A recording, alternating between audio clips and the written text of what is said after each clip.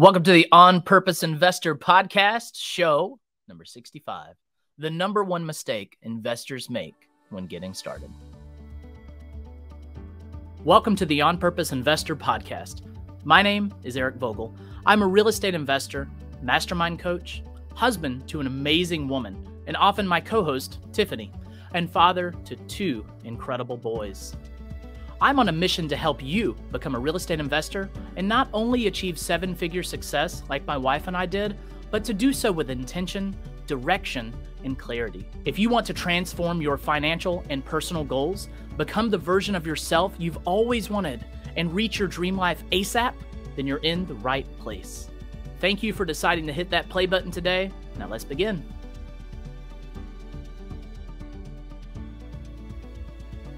What's going on, everybody, and welcome back to the On Purpose Investor Podcast. I'm your host, Eric, with my amazing, lovely, beautiful wife and co-host, Tiffany, with the eye roll today. There we go. So today we're diving into the number one mistake investors make when getting started.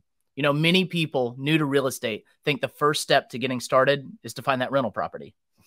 Obviously, you can't become an investor until you have a property, right? While this seems very logical, they are missing a key ingredient for lasting success. That ingredient I'm talking about is a clearly defined roadmap for the next 3 to 5 years of your life. Now, you may ask, what the heck does that have to do with real estate?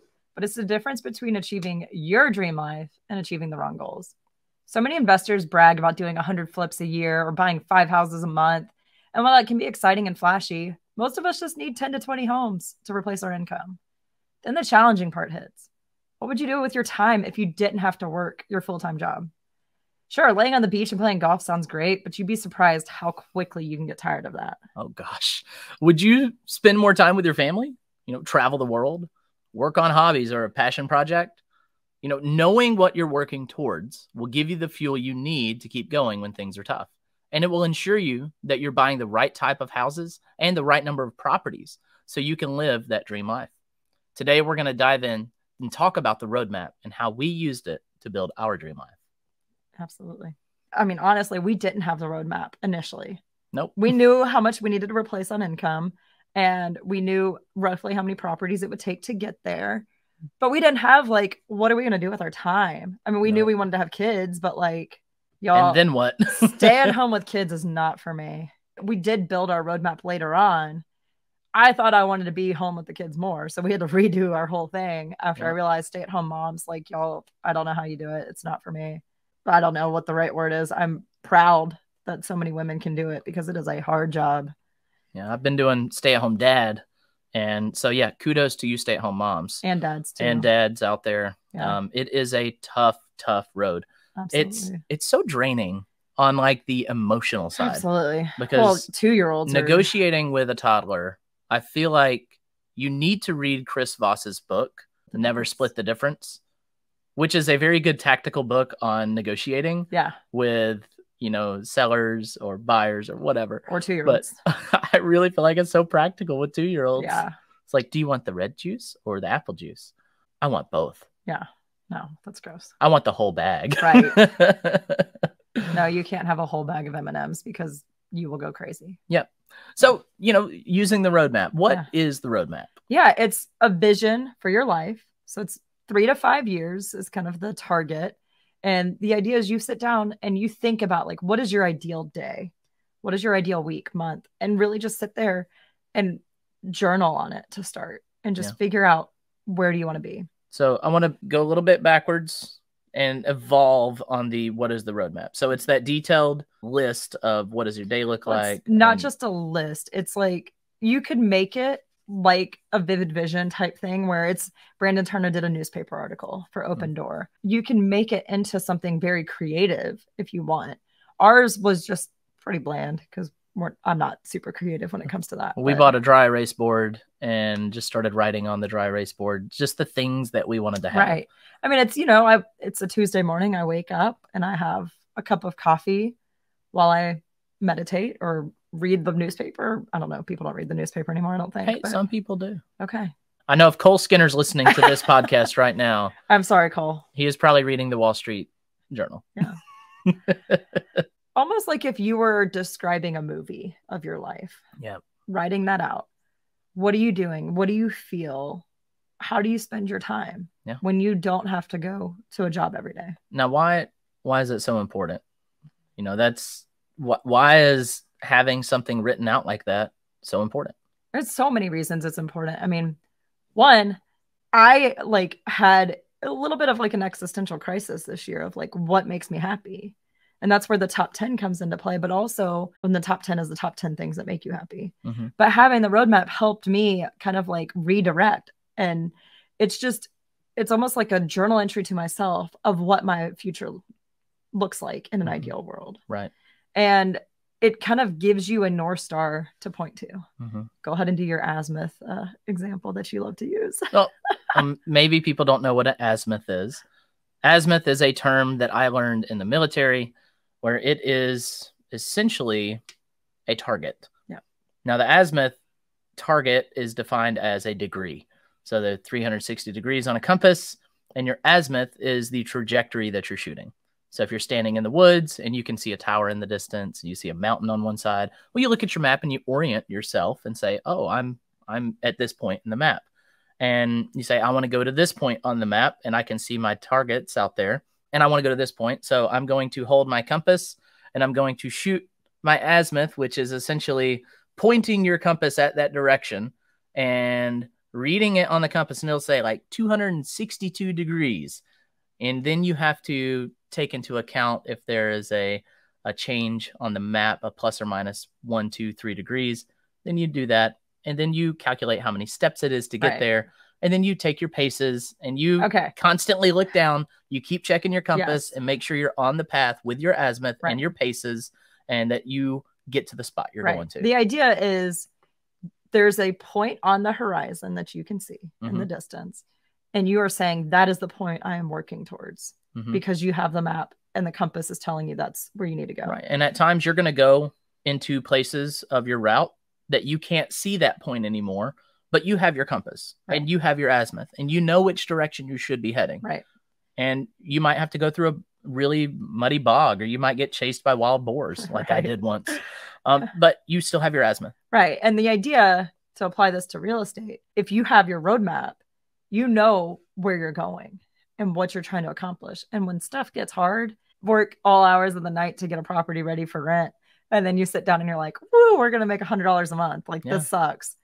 Having that bigger vision and roadmap in place helps you stay focused. Right. So like you were saying, if you wind up taking a slight detour, you know how to get right back on track. Right. And I think there's so much in real estate of like a hustle, and I call them vanity metrics. Like, how many flips are you doing a year? How many doors do you have? And if that doesn't help you reach your dream life, then what's the point? Right. You don't need tons and tons of rentals to have a great life. Yeah. I mean, we mentioned it before. Most people only need 10 to 20 homes. Right. And that's single family homes. Yeah, absolutely. And that would create a beautiful life for the majority of us. I mean, it has for us. Yeah. So having a clear plan gets you there. I mean, we have a lot of friends who got started in real estate, and they'll do a deal here and there every few years, but they're not working towards an active goal. And we were able to find freedom so much faster because we knew we needed this number of properties to get to our number. Yeah. And then we assessed, oh crap, like being at home is not in my roadmap now. So we've reworked it, and we've changed our whole life around what we want our roadmap to look like. Yeah. The roadmap is meant to guide you. And at a certain point in your journey, you may realize, wait, I need to shift a little bit. Yeah. I need to reorient myself on the map and make sure that that is actually the destination I wanted to go to. Right. Now, it's going to power you through the hard times and help you make decisions. You know, I like to say, and I heard you say it, and we've heard other people say it, you know, if you can't say heck yes to something presenting itself to you, then it's an opportunity. It's a heck no. Right. If you can't say heck yes, then it's a heck no. Absolutely. And that roadmap will help guide you toward making that decision easier and faster. Yeah, absolutely. I mean, I know there were times that we had opportunities and we went to the roadmap and read it, and we're like, this does not get us closer to those goals. Right. I think the majority of people in America, I can't speak to other countries, but a lot of the people we interact with don't have goals or a plan for their life. Mhm. You know, they put some money aside for retirement or save up for a big purchase, but that's Right. about the extent of financial planning Right. for their life. And we get caught in the monotony, I think, of going to work, coming home, taking care of kids, watching Netflix, and just we're tired. So we Right. don't have that clear plan. But when you have the plan, it gives you motivation Yeah. to sit there and analyze deals when you'd rather go to bed, or to do the hard stuff because you know this is getting me closer to this dream life of mine. Yeah. I like to see that the roadmap is just a very elaborate definition and detailed version of your why. Yeah. You know, a lot of people understand and have heard and know that you have to have the why figured out. You know, why do you want, $20,000 a month in cash flow? Because yeah, it sounds cool. It sounds nice, but why do you really want it? Right. You know, what is it going to provide to you and your family, or just you, that is going to make it worthwhile? Or is it truly going to bring you fulfillment and, wholeness? Right. So the roadmap is like, you got your why figured out. Now, how are you getting there? Right. In Dream Life University that we did last year, and Secure Legacy Code, which is coming up this fall, we do a lot of work on the why. Yeah. And I give a lot of, practical exercises on how to achieve the ultimate why. Yeah. Usually the why is about 5 to 10 layers deeper than what you think it is. Absolutely. And usually there's many facets of why. But the roadmap really helps to bring that why to fruition. Yeah, it's, in a way, it's part of the manifestation process is having a vision board and seeing that dream life and really envisioning what your dream life looks like. Yeah. And, one of the things I've done a ton of work with this year is creating vision boards and things like that. And it fits right in with the roadmap. Yeah. So, I mean, you can create your roadmap and then go into Canva or whatever your software of choice is and pick some images that fit with that roadmap vision. It's incredible. I mean, we've had a conversation about some things we want in our life, and we're seeing them come to fruition now in a way that it does not make sense. Yeah. But focusing on what we want and why we want it and leaving it up to God to make it happen has worked really well for us. So we're going to keep doing that. That's right. We go with our intuition, and we have a lot of trust that things are happening for a reason. Right. If you try to force things into reality that is not in alignment with where you are meant to be heading, either you're going to achieve it and it's going to suck, or you won't ever achieve it and you'll be disappointed. Right. And so, there is a lot of work in all of this of understanding what it truly is you want. Right. So that the universe, your God, whatever your higher belief is, can work. Right. If you don't know where you're going, you might wind up going and pursuing things that don't align with your ideal life. And then you look up and you're working more than you did before you left whatever your regular job was to get into real estate. Yeah. You're working more. You're not making a lot of money because you're just using money to solve problems. We have a friend who realized if he did less deals, he would make more money. Yeah. So if he works less, he could make more. Like, how beautiful is that? That now he's not working as much. Right. And he gets more time with his kids and to do things that he wants to do.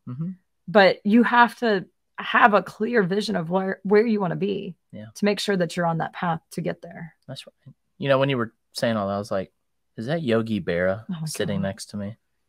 If you've listened to our podcast, you know that that's one of my favorite quotes. Yeah, you've used it a lot. It's overused. It's one of my favorite ones. But I always have to include is that my picnic basket? Yeah. Don't confuse Yogi Berra with Yogi Bear. All right. So we talked about what is the roadmap and why you need a roadmap. The biggest, question many people will ask is, well, how do I create it? Yeah. And it's really up to you. For us, we like to get out of our house and go to a different setting. Our first one we did at a campsite that we love. In North Carolina. Yeah. And Otto was 4 or 5 months sitting there. He was 5 months because it was my birthday trip. Yeah. He was sitting in his little bumbo. It was so sweet. And Tiffany constantly looked at me and said, don't let him eat those rocks. Yeah. And then he was eating those rocks. Yeah. Anyways. we removed ourselves from everyday life. Yep. So And there were no real interruptions. And we got to a point where we could, relaxation and separation are the two main goals when getting into writing your roadmap or creating your roadmap.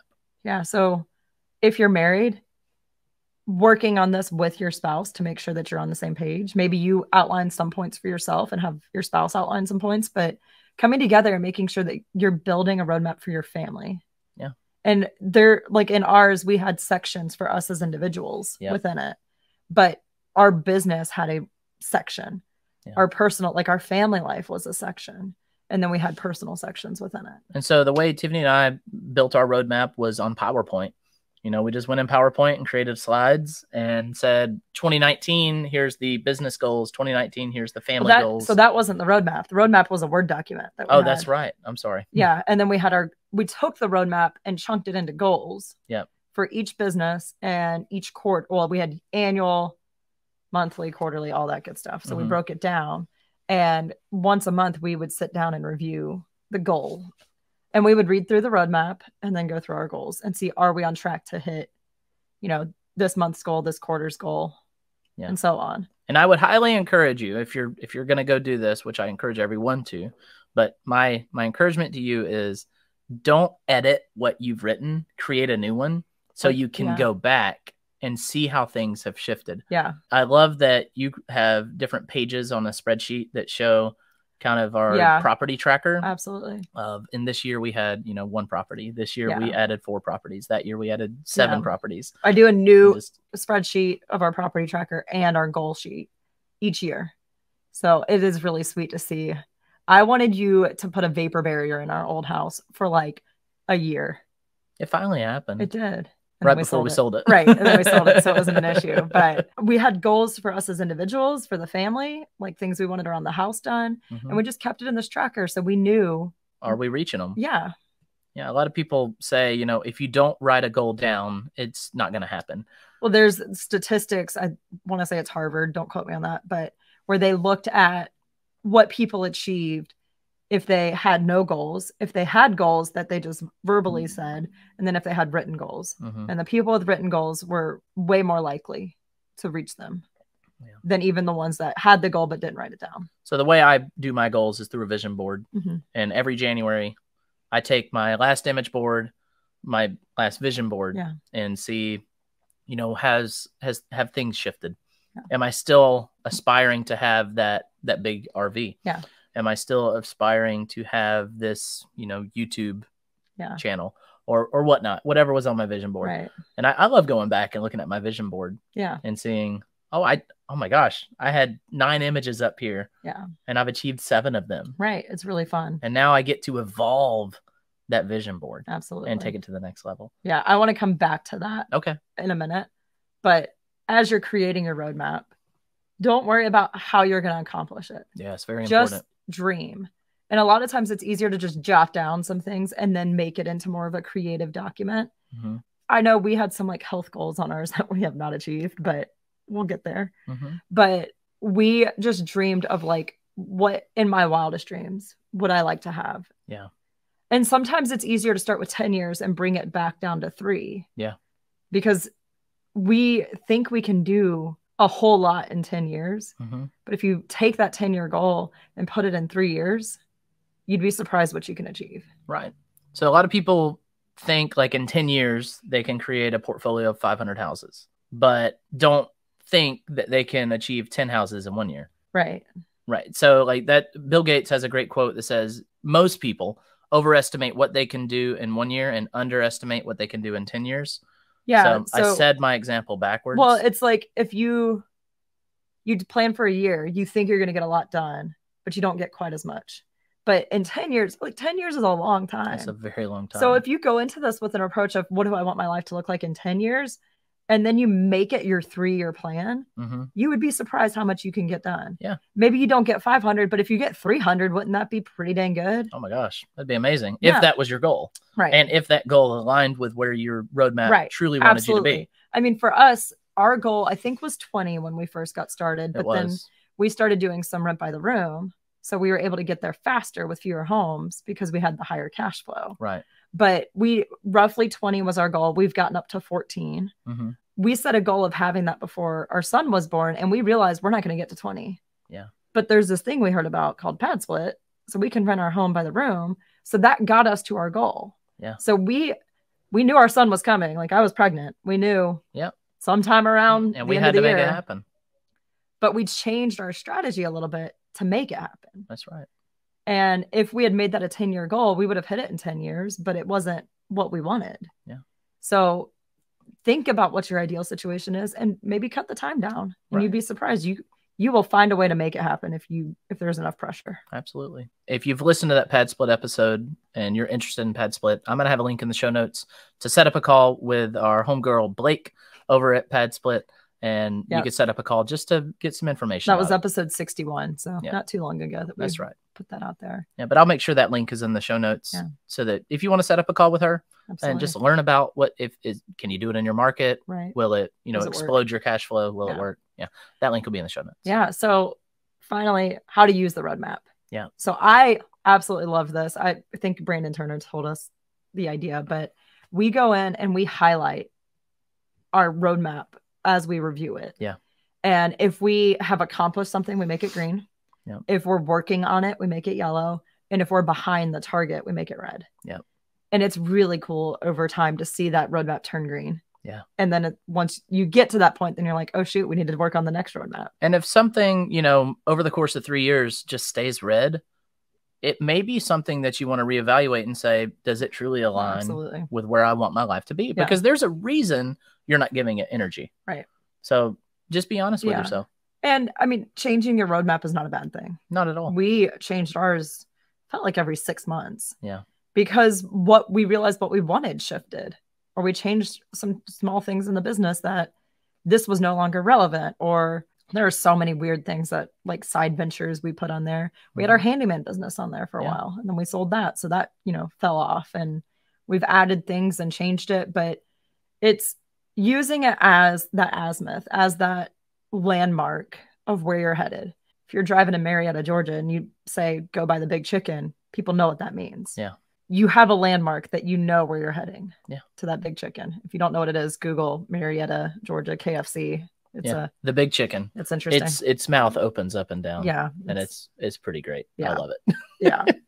So using your roadmap as your compass, as your North Star to reaching your dream life is the best way to do it. Yeah. And we know a lot of investors who are way more experienced than us and have been in the business a lot longer, but they wind up getting caught in those vanity metrics of doing so many flips or just knowing what your dream life looks like. Yeah. They get hooked on the deal. Yeah. And it's an addiction. Right. And it really can be. Oh, I've been getting the itch. Yeah. And there's other things I want to do, but there is a high that comes with getting a good deal. Yeah.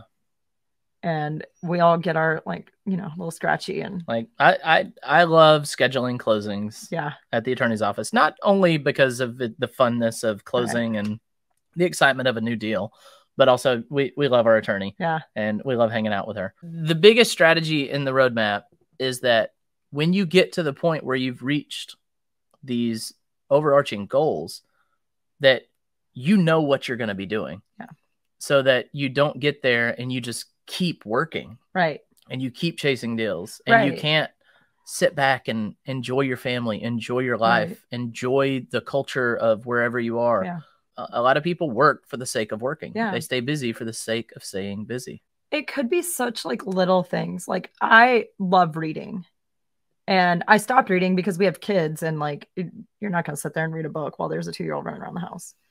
But I can build my workday around setting time aside to read. Mm-hmm. And that's something that doesn't cost a whole lot. Of Kindle books, $10. Right.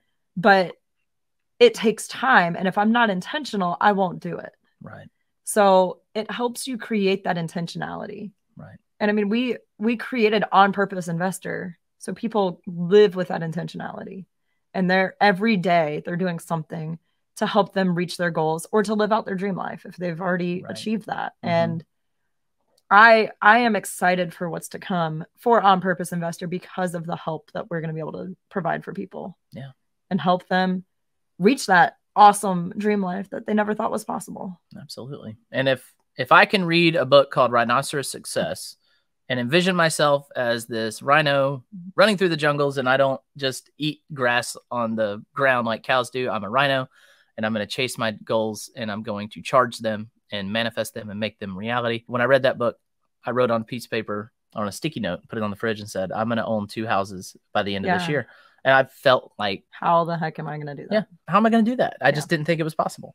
And we ended up having 2 houses. Yeah. And I just didn't know. But if someone like Eric Vogel can set a goal that big, and it seemed huge, and achieve it, and get out of my comfort zone to make it a reality by writing it down, you can too. Now that book, Rhinoceros Success, Scott Alexander wrote that book. It's a great, pick me up. Yeah. It's a great book to give you motivation. Absolutely. And I want to say too, like, we have a friend who just closed on one of his first rental, and, he has a goal for 2 this year. Yeah. And he's like, it's such a small goal, but it's a huge goal. It's huge. And it might seem like just one house and just a couple $100s a month, but it is a leap towards something greater. Yeah. Like the first mission to the moon.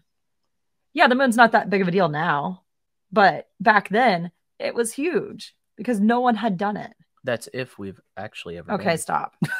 So your first deal, no one in your life, like you have not done this before. So it is a huge feat to make it to the moon, to get those first deal or 2. And then you realize, okay, I know how to do this. Now I can go to Mars.